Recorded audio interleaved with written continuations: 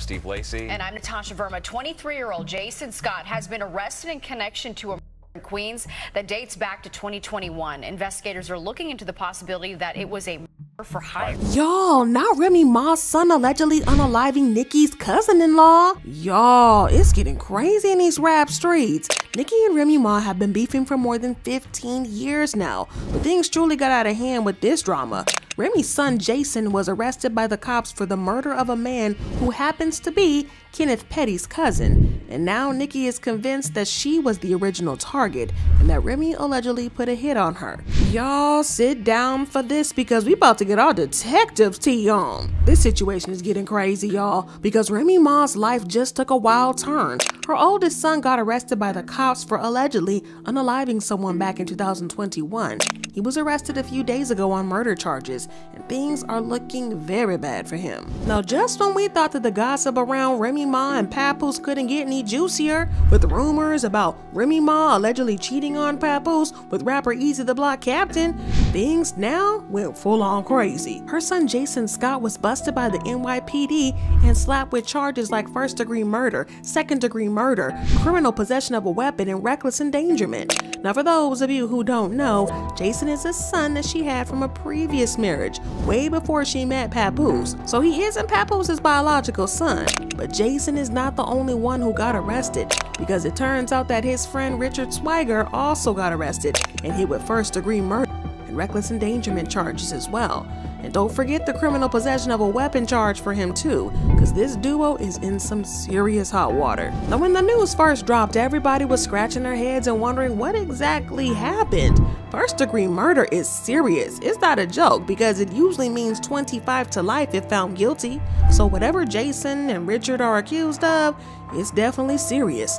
The police spilled some tea in a statement and confirmed that this whole case is linked to the murder of a 47-year-old man named Darius Guillebeau on June 7, 2021. According to reports, Darius was no stranger to law enforcement after having been arrested 13 times and serving 3 jail terms. According to the state attorney general's office, Guillebeau was known as a D-block on the streets. He was among 54 people who were indicted in a sweeping investigation dubbed Operation Heatwave in November 2020. According to the AG's office, Guillebeau was charged with supplying a drug ring in upstate Jefferson County, according to Attorney General Letitia James.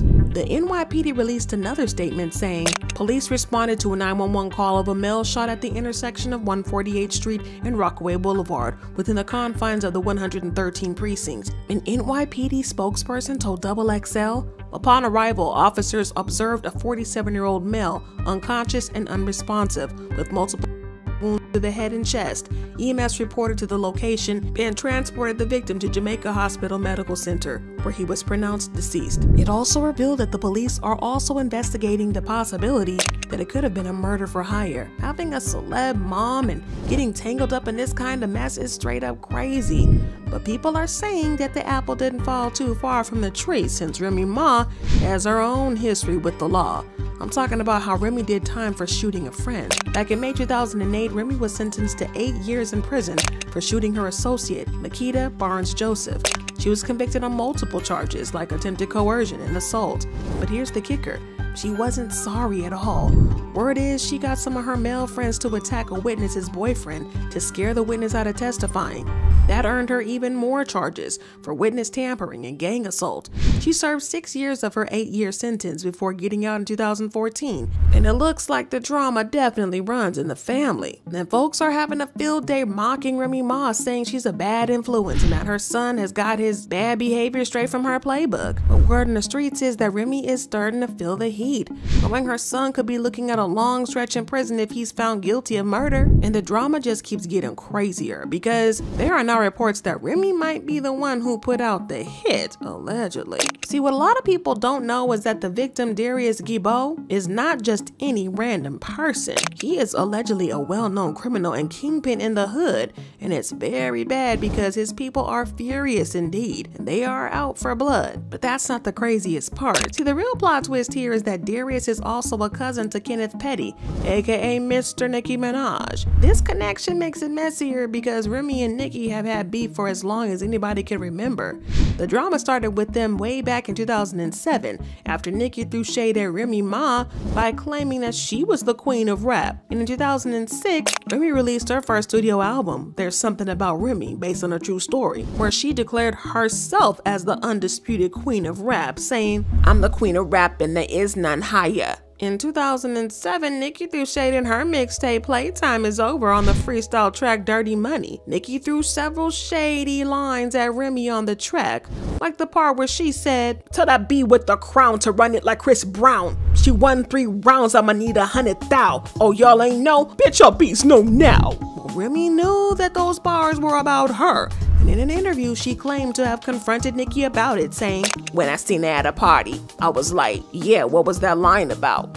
Remy said, "To this day, I think it was a stab at me. That's what you do in rap, and I'm cool with that." They continued to throw shade back and forth with each other, and in 2016, Remy took it a step further when she dropped the song Money Showers with her Terror Squad collaborator, Fat Joe. In the song, Remy calls out an opponent who refers to herself as the Queen, a title that Remy says she doesn't deserve. She said, "Be claiming she the queen what? Not hardly. Who the F gave you a crown, be Steve Harvey?" Remy also made comments about how Nicki used a ghostwriter and barely wrote her own verses, even though she pretends to write everything.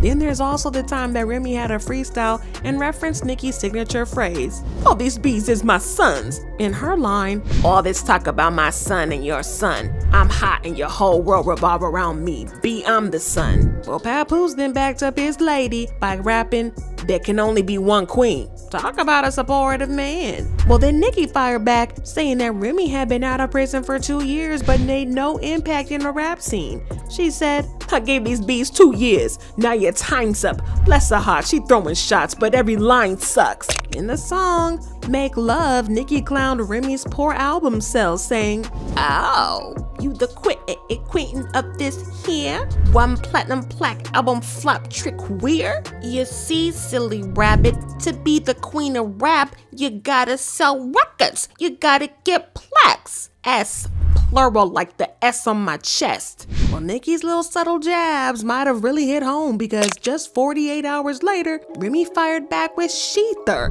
a nearly 7-minute diss track that takes direct aims at Nicki Minaj, set to the beat of Nas's classic Ether. Remy spills all the tea, calling out everything from ghostwriting whispers to plastic surgery chatter.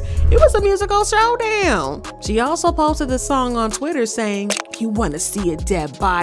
At Nicki Minaj." They have continued to throw shade at each other back and forth, and it was messy. So when people found out that the man who Remy's son allegedly unalived was Nicki's husband's cousin, fans went off online and started putting 2 and 2 together, and it's given for. According to some people, Nicki believes that Remy is allegedly behind this and that she put a hit out on her.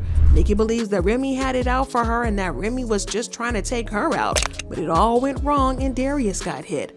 Allegedly, Nicki and Kenneth had been talking to Darius on the day that he was shot. They had been together earlier on that day, only for Darius to get shot a few hours later. And interestingly, not long after Jayson's arrest was announced, Nicki posted, "Call Webb." And according to sources, Webb is one of Darius's goons. Allegedly, she also tweeted, "Who up? What I just found out." Unfortunately, it seems like Remy's son is even more danger because Darius's friends and supporters have been threatening him on social media. Y'all posting my friend talking about justice for D-Block now that Remy Ma son then went to jail. And I just want to say, that ain't no justice for D-Block. You think D-Block want sitting on D-Block for his? You think D-Block want sitting on D-Block for his? Make it make sense. Other than his daughter and his family, ain't none of y'all supposed to be saying no like that.